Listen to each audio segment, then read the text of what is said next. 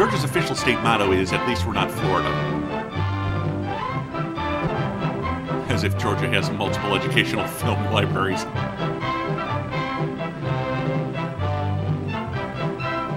Ah! Oh, that was a bit jarring. Right or wrong? I prefer So Wrong It Has to Be Right, but that's an entirely different short film. Jason Landis never got the recognition he deserved because no one in Georgia could spell his name right.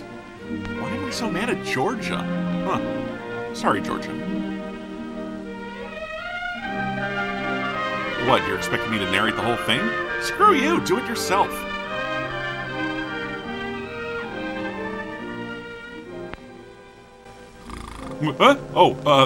Sorry, dozed off.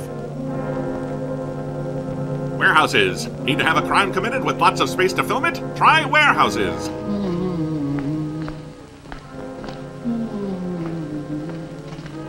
Wow, such a powerful setup scene. I know all I need to know about limping warehouse worker. When tic-tac-toe goes wrong. No good, Nix. This was the nice warehouse district. And I should investigate, but I really need to pee. Oh, come on. Do it and get over with. Come on, dopey Opie. Let's go. Get your window out. Hey, what do you think you're doing? Breaking windows to feel big about ourselves in the face of socioeconomic impotence. Yeah, I don't think he's quite mastered those roller skates yet. Oh, he made a good turn, though. 9, 1... Oh, damn it, what comes next? That boy's face. Charlie Green's boy, with a gang of toughs. Be a shock to Charlie. Hard on the boy, too, if he's picked up. Maybe I didn't really see who it was. I'll just blame the local minorities. No. Not right to hide him. If he gets away this time, he'll get in worse trouble later. Yeah, you don't want to be a repeat window breaker. Besides, it's my job to turn him in. Right or wrong, the watchman has made his decision. A moral decision. Like other moral decisions, it will have an effect on other people, make them also choose right from wrong. Every decision we make, every action we take, affects the lives of others around us. So, as you watch a chain of decisions in this film, try to see how various people decide what is right. Try to judge their decisions. The film will not judge. That's up to you. We'll pick him up. Then we'll throw him down, Okay. pick him up again, and throw him down. After a few more times, he'll usually start squealing. Come in, Dick Tracy. Hey, that cop's playing Ding Dong Ditch. What is it? Smokey, ma'am. Have you seen the bandit lately? Oh, Harry Green live here. Harry in trouble? Is he in? What's he done? He hasn't done anything wrong. Not really wrong. He couldn't. Say he isn't here. Cover up. But if the police want him... Lady, he's could your done inner monologue something. speak up a bit? Well, lady. Can't help him by hiding him. He's here. Come in. Oh, what a lovely slum. Look, Mr. Gassner, the boy your watchman saw at your warehouse has no record. He's scared silly.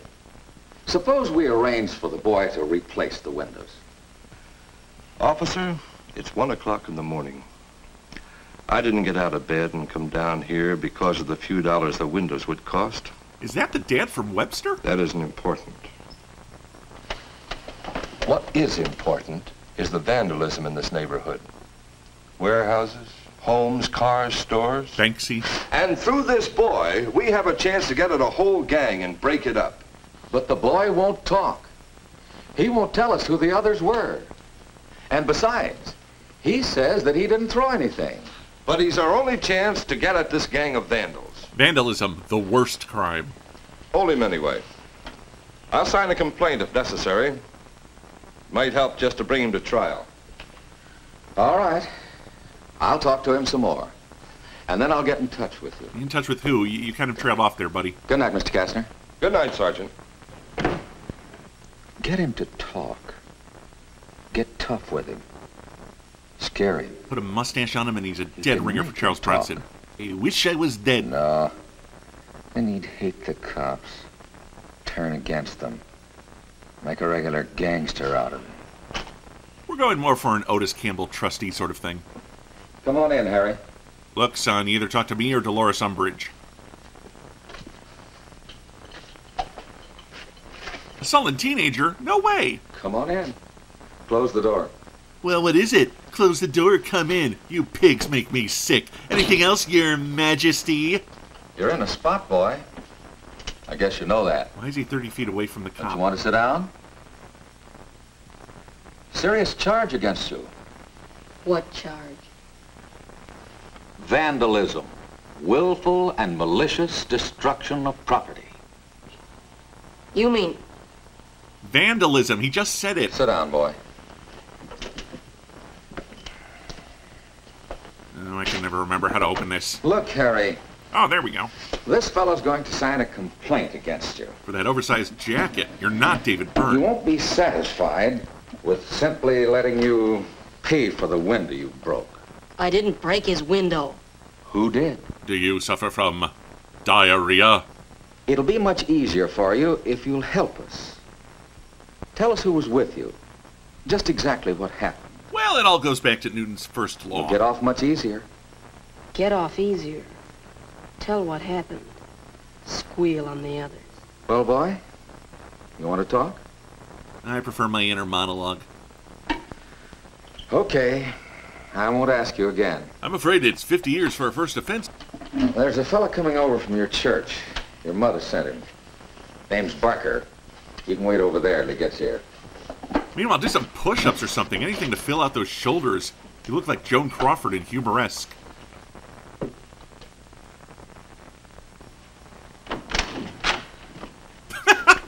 What is with people in giant coats in this short?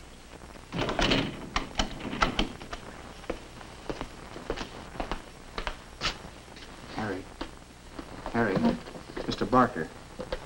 Sorry it took me so long to get here. You can come home with me now. Oh, you're not really my type. Thanks, Sergeant. I'll bring him back in the morning. Come on, Harry. Harry, we've got a car outside gassed up and waiting to take you to Canada. They always return to the scene of the crime.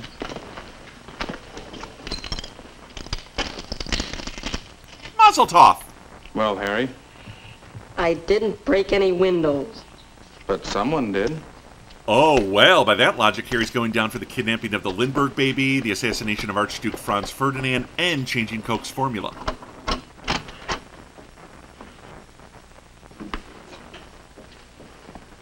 Sit down, Harry. Oh my god, he really did take him back to his place. That can't be legal. Want something to eat? You sure? Oh, I left a note for your father. Told him to bring his belt. When he gets home from work this morning, he'll probably stop by. I'll pre-call the ambulance. Harry, I think I know you pretty well. I think you really didn't break any windows. But we'll have a hard time proving that in court, unless some of the others who were there speak up for you. Can't you see? I can't tell you who was there. It isn't right to squeal on your friends. You haven't got any right to ask me. Never rat on your friends, and always keep your mouth shut. You can sleep here tonight, Harry. I'll get a pillow and blanket. And join you. Aren't you going to ask me any more questions? Just one. Is it right to hide a lawbreaker from justice? Still don't understand why Harry couldn't sleep at his own house.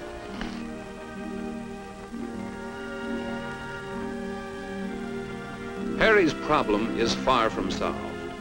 It's not the purpose of this film to solve his problem. That's up to you. Discover and apply your moral standards. Think of the decisions yet to be made, of the decisions already made.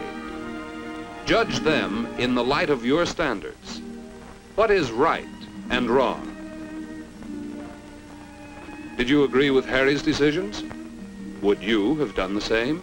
I'd have spent less time mugging for the camera, that's for sure. No, I wouldn't have. What about the night watchman? How did he decide what was right? Would you have done what he did? Don't do what Donnie don't does. What did Harry's mother do that revealed her sense of right and wrong? Did you agree with her? Maybe there's some other way I could pay for those windows. Would you have taken Mr. Kastner's stand? But he's sitting. Would you, in Sergeant Kelly's place, have forced Harry to talk for his own good? Suppose you were in Mr. Barker's shoes. Oh, God, no. How would you have helped Harry? How would you have decided what was right? What if you had Harry's problem? How would you work it out? It's your story now. You decide what is right. Things concluded after Harry sold the excess material on his jacket's shoulders to pay for the broken windows. He was killed 2 days later by his former gang, still fearing he would name names. Mr. Barker continues to have young boys sleep over.